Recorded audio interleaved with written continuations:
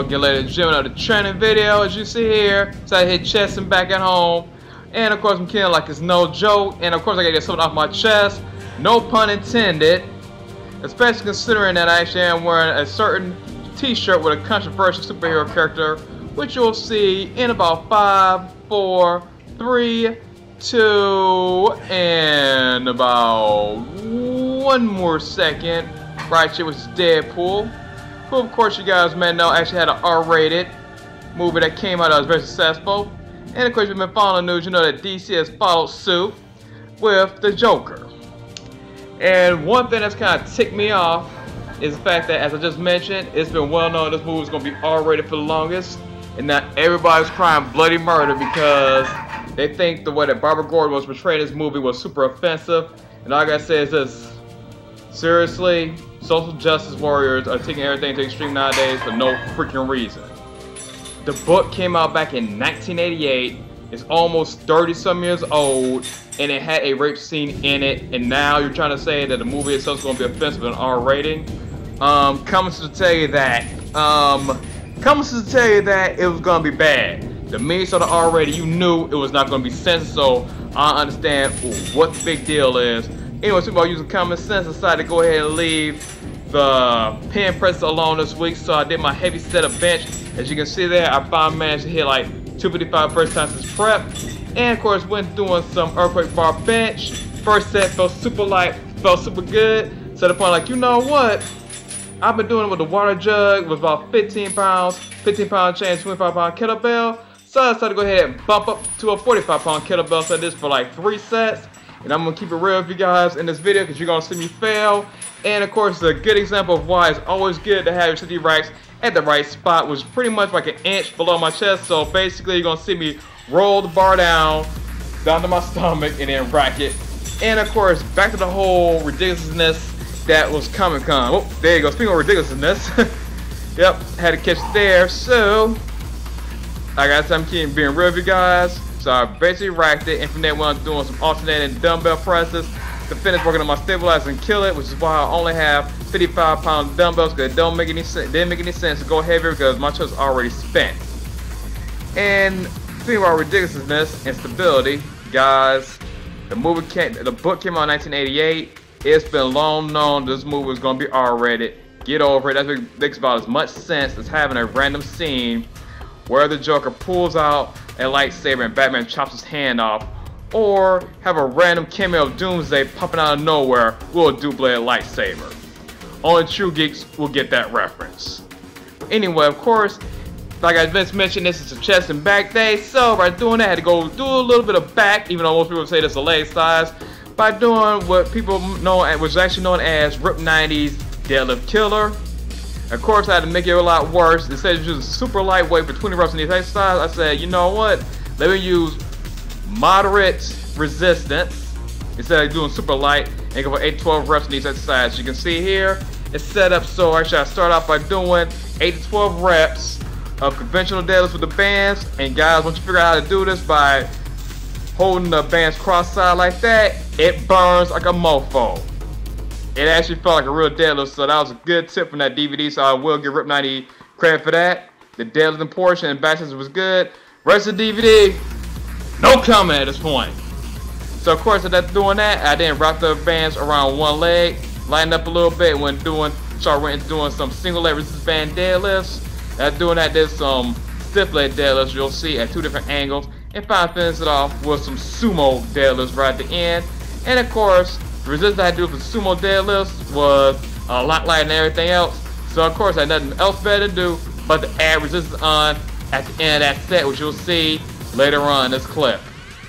And of course, while I'm on the topic of Comic-Con, on a brighter note, instead of people just crying about Barbara Gordon, even though it happened back in 1988, we have some good news, and this time it's from Marvel instead of DC. So it's kind of ironic that Marvel has good news. Well, anyway, it is not Star Wars related, but now that Netflix actually has a good season with Jessica Jones, as well as Daredevil seasons 1 and 2, it's just been confirmed that, hey, they just released clips and trailers for Luke Cage series, Iron Fist, The Defenders, and yes, Daredevil is getting a season 3. This is freaking awesome. And of course, since I had to name this video Supersonic Geek News, it turns out there are actually 2 new Sonic games that were released. And yes, I used a comic book collector's voice from The Simpsons. Alright, let me stop. But yeah, man, there are 2 Sonic games that will be released, or Sega just announced. The first one actually seems to be kind of a remaster of all the Sonic games all in one. And the other one appears to be a Sonic Generations 2. So based on the trailers, the second one, like I mentioned, was Sonic Generations 2, because you see classic Sonic and new Sonic. And then the other one was, of course, pretty much what most people were saying, which Sonic 4 should have been, was actually known as Sonic Mania, was basically remixes a lot of the older Sonic games into one nice complete package. So one thing I noticed watching the trailer was the fact that I've seen scenes from the original Genesis Sonic games, along with a few animations that were borrowed from the Sega CD version, and a few other assets, as well as some HD sprites, which was actually pretty nice.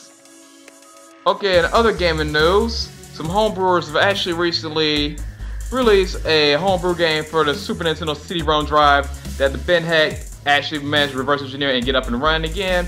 However, it basically, unfortunately, does not take advantage of any of the specific hardware of the SNES CD-ROM, and it basically is a Super Nintendo game that was pretty much compressed into a SNES CD ISO file. But the good thing about the game is the fact that there's a lot of humor involved. It's basically a game that pretty much parodies Sony to the fullest, and basically as you fight as the CEO of the company trying to fight off all the hackers that pretty much exposed the Super Nintendo PlayStation, was kind of funny. And of course, you know, the humor, they pretty much made it stylized like River City Ransom, as well as the other Kunto Kento,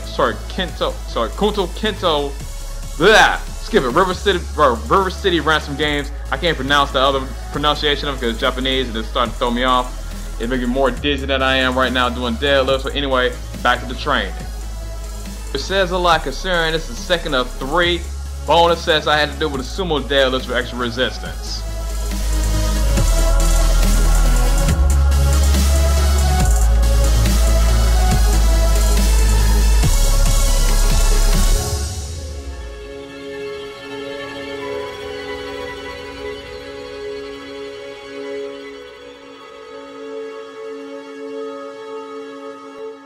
And of course, back workout will be complete with about pull-ups. As you can see here, I'm basically doing a whole bunch of pull-ups and alternating grips every 10 reps. So I decided to go ahead and do a wide pronated grip with a wide neutral grip, wide supinated grip, aka chin-up, and finally close grip, narrow grip. And of course, this is how you get it back that makes people salute you. And shockingly, like I may have actually beat both Alpha Omega Sin and Louis Marco, who I had to salute on a daily basis, baby please, with the Killing Joke article, because I know both of these guys are going to base Brandon's up because of their social justice warriors. But on a brighter note, going back to the Comic-Con news, the Wonder Woman trailer looks freaking awesome. Like, that's why it's going to be a good movie. So guys, DC actually is doing some good things on their end. They actually are putting women in a good light. And so pretty much get over the whole bad Killing Joke from 1988. Once again, it's 1988 and the year is 2016. That was 28 years ago. Why are you guys just now flipping a bird over it? It's 28 years old. Get over it. Watch Wonder Woman instead. And of course, that ends my political rant for the day. Right before going into doing some barbell bend over rolls, alternating grips. And of course, as mentioned many times in this channel before, I like to keep the weight at a moderate level so that I'm actually pulling the weight and not twerking the weight. There's nothing worse than seeing a grown man grab a barbell and trying to gyrate the bar at the tip of his hips and like he's trying to dry hump the bar and twerk on the gym floor. That is unacceptable and not to be saluted. So of course, after getting some back volume, it was time to go right back and do some chest. So at this point, I decided to go right and doing some barbell incline bench press.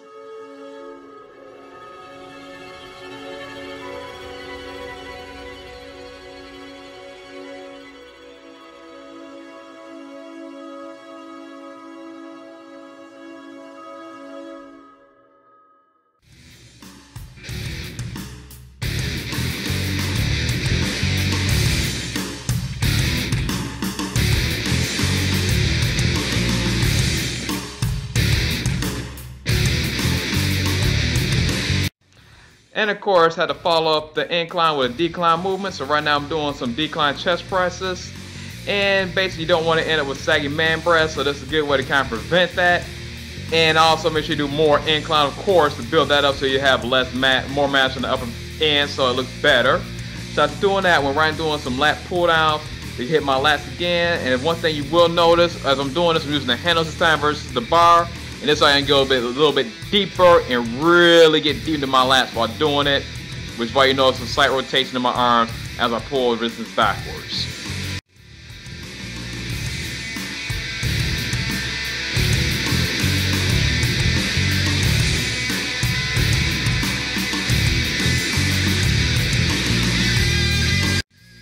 And of course I had to get a little more upper chest involved. So right now I'm actually doing a superset of reverse grip incline chest press or regular grip incline chest press. And guys that watch my channel know this is my favorite upper chest exercise to do with the bands.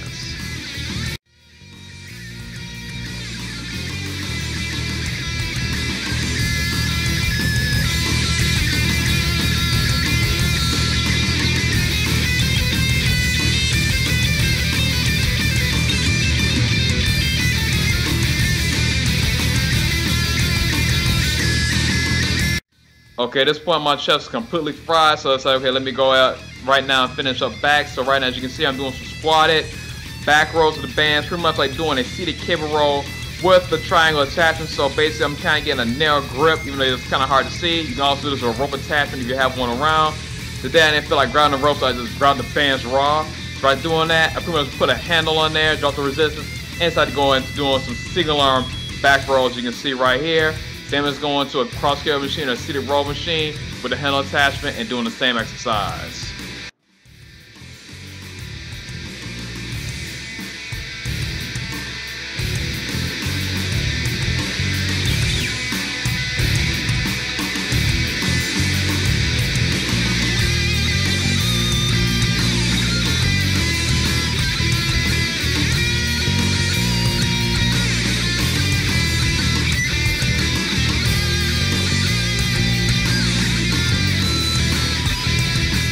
Okay, at this point I decided to go ahead and finish this workout off by doing some resistance band ab crunch with a little bit of oblique twist inside to prevent lug handles, and then 30 minutes of cardio right afterwards to kind of catch up with some YouTube videos that I missed while trying to say it like crazy. Speaking about abs and cardio, tomorrow morning at 9 a.m., which will be a Sunday morning at Third Chiropractic, I will be doing my free boot camp session in the Detroit area. Please attend. Alright guys, wrap up this video. Thank you guys so much for watching. Please rate, comment, subscribe. Until next time, peace out.